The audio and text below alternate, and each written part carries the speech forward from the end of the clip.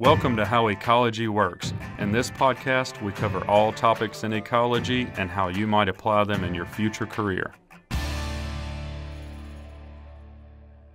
Hey everybody, so today I'm talking with Kevin Robertson. And Kevin, you've been working with plant ecology and fire ecology for a long time, and I wanted you to tell us a little bit about what you think is important when you're thinking about vegetative succession and how that relates to fire ecology and vice versa. I know they feedback on one another, so I'd like to hear your thoughts on that topic area.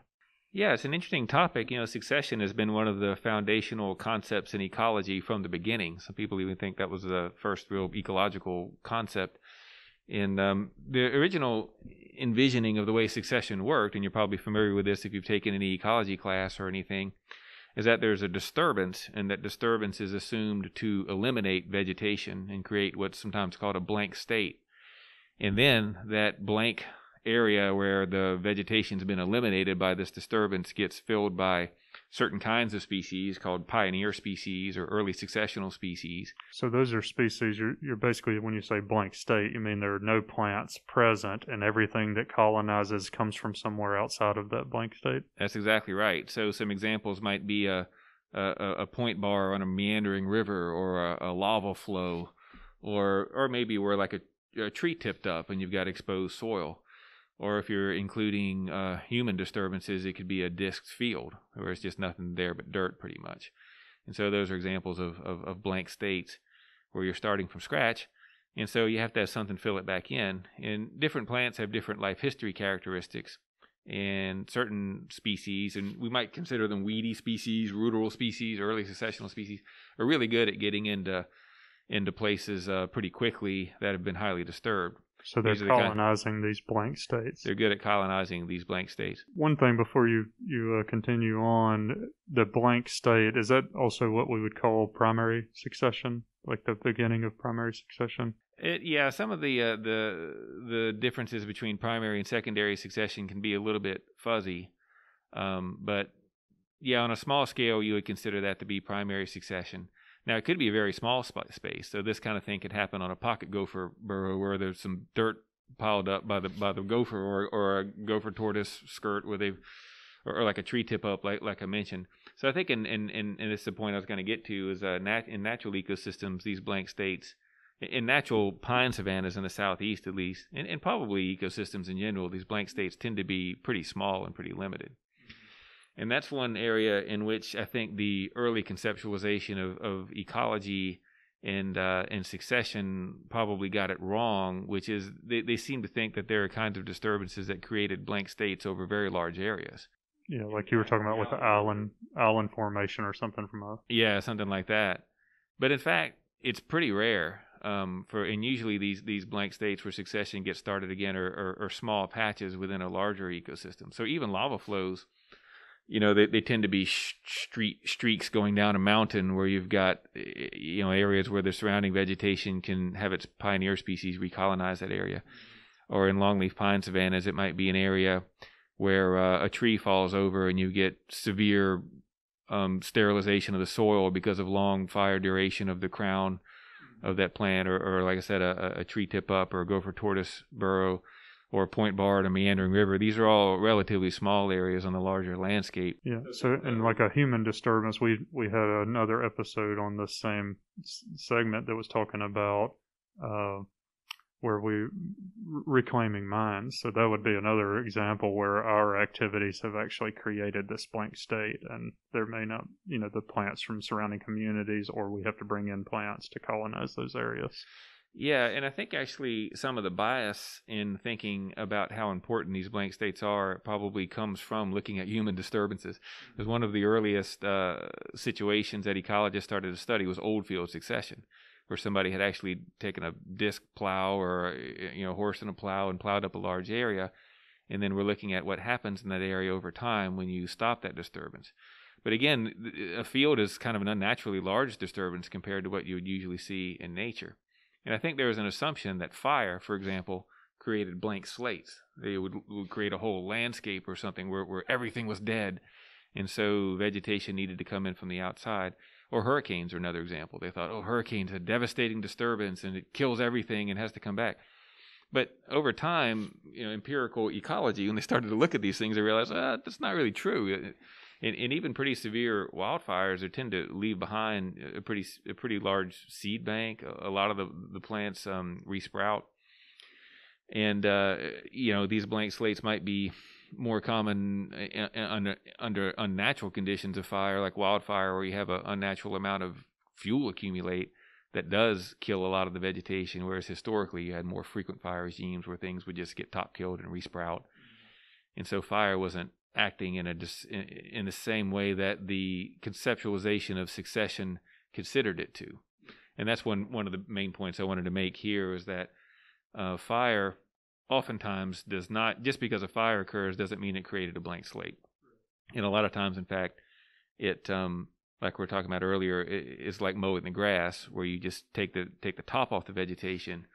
It's perennial vegetation. In longleaf pine savannas, about 99% of the species are perennial species that resprout when they're burned.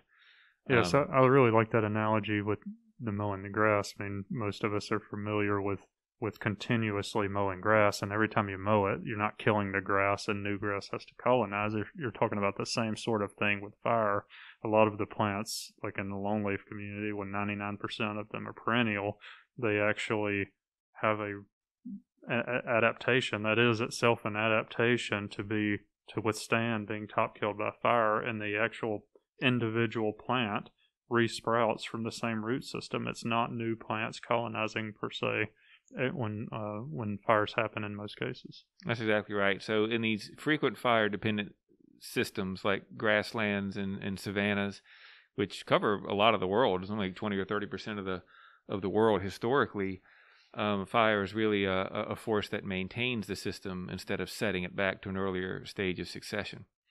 Now here's where things get a little bit complicated, where oftentimes, according to the earlier conceptualization of succession occurs in the absence of fire. Okay, so the community starts to change into what they would call a climax community, which was considered to be the very stable, long-lived community. So this worked in models like beech magnolia forests or something, where the climax consisted of tree species that lived 300 years old, and they were very resilient to small disturbances. But then a big disturbance would knock it all back to an early successional state, and it would take a long time to develop again. But as early as the 1930s, even when these other kind of traditional concepts of succession were being developed, there are people like Herbert Haupt Chapman, who considered the longleaf pine savanna maintained by frequent fire to be a climax community, or to be more like a climax community than an earlier succession community. So in a sense, fire in that is a stabilizing factor in that community, and the disturbance would be removing it. Sounds like is what you're saying. Certainly that fire would be a sustaining a force that was sustaining the climax community that he was arguing. Now, to say that taking out the fire is the disturbance runs into some problem with ecological terms, and that disturbances are usually thought of as something that's kind of punctuated, something that happens. But I think the right way to think about fire is not to think of fire as a disturbance, but to pose the question of whether or not fire causes a disturbance, according to whatever your definition of disturbance is. So, according to the traditional definition of in the context of succession, where a disturbance has to be something that kills the vegetation completely and creates a blank slate, oftentimes fire does not do that. However, it can do that in certain circumstances, like I mentioned, if the crown of a tree falls on the ground, or if you've got like a log on the ground that burns for a long time and sterilizes the soil, that really is a blank slate. Or if you're in a place where fire hasn't occurred in a long time and you build up enough fuel that the fire is catastrophic, or that's the way we would think about it. Yeah, and you burn 20 foot of duff, that might be one of these punctuated disturbances that you're talking about that remove all plant material. Yeah, and in that context, I think that succession still does happen in these longleaf pine, for example, savannas, where the matrix or the predominant area is dominated by really later successional species. They're long-lived, they're perennial, they're stable, they don't reproduce very often. Wiregrass is kind of like probably one of the best examples of this kind of species. It's really good at hunkering down and resprouting after fire, but it's not very rural. It's not very early successional or pioneer in the sense of getting into new spaces where there's these blank slates. So if you disc up an area, it doesn't come back for years and years a lot of So time. if there is an event that removes it, it's not very good at recolonizing, but it's really good at persisting through recurring fires. That's exactly right. But there are still native, early successional, rural species that are part of these, part of the repertoire of these communities. So that obviously there are these blank slate creating disturbances within the larger matrix, and they have to be recovered over time. And I think they are, and I think they actually follow a progression of succession that matches pretty well with the conventional concepts of beginning with early successional species and then eventually being replaced by later successional species, and the soil develops back again and comes back to being like it was before. It sounds like having those, even though they're small scale, those events are still pretty important because there are other plants in the community that are, I guess, well adapted to colonize the blank slate. So even though they may not be the entirety of the plant community, they are an important part of that community succession in terms of diversity in that community. That's very true, and they add a lot to the diversity. They tend to be in the seed bank a lot of times too. So when you get a soil disturbance, like a burrowing animal or something, then things like Yankee weed and dog fennel are kind of classic early successional species. They pop up. And the seeds they persist in the seed bank for a long time, and some of those seeds I think are even they are light activated, right, where the soil is actually churned and the exposure to the new light conditions. That's right. Causes their germination. And a lot of them are dispersed by seed very easily. Now, like I was trying to get to a little bit earlier, is that to make the things a little more complicated, a lot of people think of succession in a fire-dependent community like a longleaf pine savanna is what happens when you stop burning and it starts to change to a different ecosystem type. And that's certainly true. If you stop burning it, then all the woody plants, especially that would have been top killed by that frequent fire, turn into big trees and they cast lots of shade. And then, some large percentage, 80 or 90% of the other species start to disappear because of shade and not having that fire maintain that system anymore. But whether that's succession in sort of the traditional sense is kind of doubtful. It's really more like what you might call an alternate stable state, some people call it, or really just one ecosystem changing to another because you've changed some of the fundamental ecosystem processes that should have maintained that system.